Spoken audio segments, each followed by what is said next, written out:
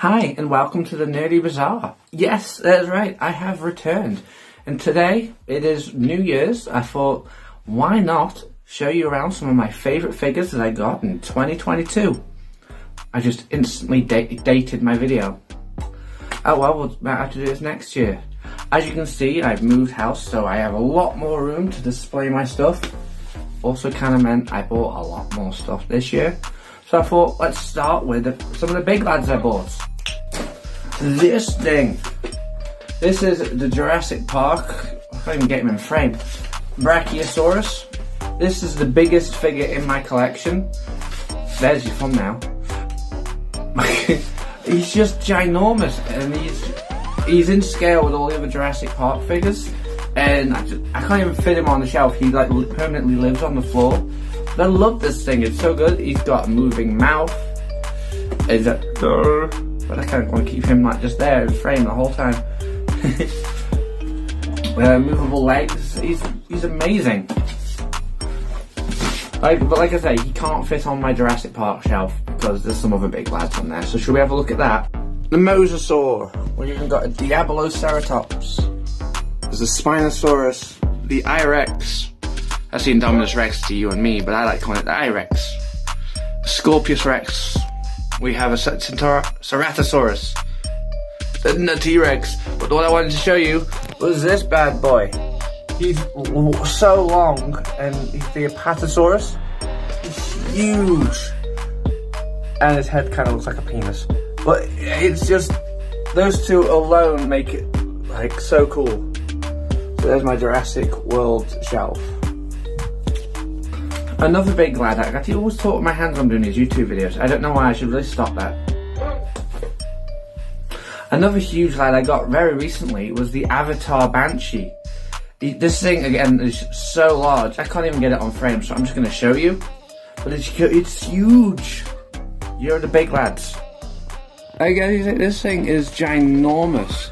It's got its issues, but my god, is it like a statement piece? I've also got some bits from an old fish tank on there just to make it look cool, and the little baby one just there. I bought the Avatar figures too because you can't just have the Banshee, but it looks so good. My friend bought me this for an early Christmas present. Very expensive, but I love it. But I don't really think I feel like I need to buy like the rest of them. You know, because there's Natiri's got one, and there's all ones from the new movie. Maybe from the new movie, but this is enough for me right now. The Avatar, Banshee, and figures. Next up is my additions to my 90s X-Men shelf. As you see, it's grown quite exponentially. But one of them that I've got to point out here is Jubilee. She's been a Grail figure for a while because she just was not released properly in the UK, and luckily we got her in the VHS series. I nabbed that straight away. I've also picked up Morph. What was that, buddy? Look at how evil he looks. And there's also Mystique over there. But one of the best X-Men figures I bought has to be this Apocalypse figure. He's just so amazing. I love the sculpt, the colours, he's huge. It works for me. But one of the grails I got was this bad Mamma Jamma. The Sentinel. This is the first Builder figure. And I found him at TF Nation. And like everyone else was getting the big HasLab one. I got this one. And I'm so happy with it. So the X-Men. Or the 90s X-Men. Another Grail figure I got this year. Well, the Grail set. That's been the Guardians of the Galaxy set. I'm surprised we've only had one of those. It's weird considering how popular they are. Another cool couple. A good couple of cool figures is this Iron Man and this Marvel Select Iron Hulk. They just look really amazing together. Gotta call out the Doctor Strange. That's just a cool ass figure. That's all I'm gonna say. This figure's cool. This figure's cool. There's Thor. He's cool. Here's Thanos. He's cool. But yeah, my classic shelf has kind of grown quite a lot. Also, there's lots of villains down here. The Marvel Legends zombies were really amazing this year, from the What If show. These are actually on a really tall shelf, so it's like hard to get a shot. But I want a whole wave of these, and I think we are getting a TV show based on it, so fingers crossed we get loads of them. Another one set that I liked was the Peter Parker Ned Leeds set. It just looks so good with like the MJ and the Happy Hogan. Gotta mention the Scarlet Spider. The paint job on that thing is amazing. But speaking of the best figure, check this out. This is a custom me figure I made. Okay, it's not the most amazing thing in the world. It's an America Chavez body with a Gwen Stacy head, but come on, that looks just like me. Speaking of custom figures, check out this custom Matt Murdock. He's made from the Mobius body from Loki with the Matt Murdock head. We've got custom Cletus Cassidy over there. I also made my own custom Captain America. Spider-Man shelf is coming along. I've been on a really big Beast Wars kick recently, and it started with buying the Transmetal figures at a toy fair, and I just loved how fun they were. And then I remember going out one day and I pretty much bought the entire lineup for the original cartoon, and I just wanted to release more of them. Also, I freaking love Tigatron now. Speaking of Beast Wars, my Beast Wars collection has grown ginormously, including a cool Tigatron. I picked up the Ravage one a few days ago. And the Inferno's really nice, but the best one so far has got to be the Transmetal 2 Megatron. That thing is so big and so good. I really enjoy it. My friend, again, I've got that for Christmas, and it's so good. Sorry for the noise in here, my fish tank is going, but I don't just collect action figures, I also collect anime figurines, and this set was awesome. It's the quintessential quintuplets. I saw the movie to this year. It made me cry, it made me laugh. But I have all 5 and it's really good. I picked this up recently. This is Hinata from Naruto. So I decided to make my own shelf with her. Best waifu. Going across, I got some Dr. Stone figures. I think they look amazing. There's some, that time I got reincarnated as a slime figures there. They look awesome.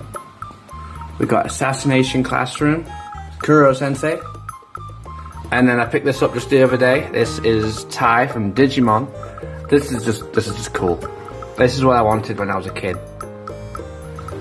There's a couple other cool figures here.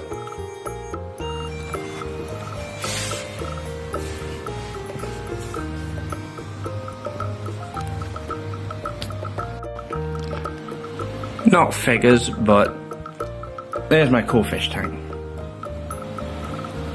One thing I got into a lot this year was just getting old Unicron Trilogy figures. And yes, I know there's a new Starscream, and I am on the way getting him. But I got most of these this year, and I love that Megatron and the tidal wave behind. Top 10 figures right there. Another set that I was able to complete this year was the original G1 Seekers. I didn't think I'd get like the original 3, let alone all 6. So I'm really happy that I got that, and they look really good together. I also got a G1 Soundwave. It's also got a Laserbeak, and around here we have, yep, a Ravage. So that is like a gold figure right there. So iconic. I love it. When I went to TF Nation this year, I had a list of if I could find a Devastator, I would get one. And I think it was like one of the first things I found. And so I got Combinables Devastator. He's so cool. And I think I haven't really put him on the list, but he's nearly there. It's the Menasor, the Legacy Menasor. He's awesome. I'm currently missing his leg, but I will be rectifying that soon. I'm just going to point out the Decepticons. This guy though, Nemesis Prime, he's like my favourite figure I bought this year. I freaking love this thing. I love the original mold, but it's something about the black and red and teal. It's so awesome. You see here is a custom figure my friend made. It's a custom Seeker from the original script of the original 80s movie. I think it's really good. I'm going to leave his link down below if you want to hit him up for a custom. Speaking of, he also did me a custom Ratchet, which is like really amazing. And if we're going to go top 10 figures of the year, we've got to put on Ironhide. Dude's freaking amazing. Oh, Hot Rod's alright, but I think he came out last year.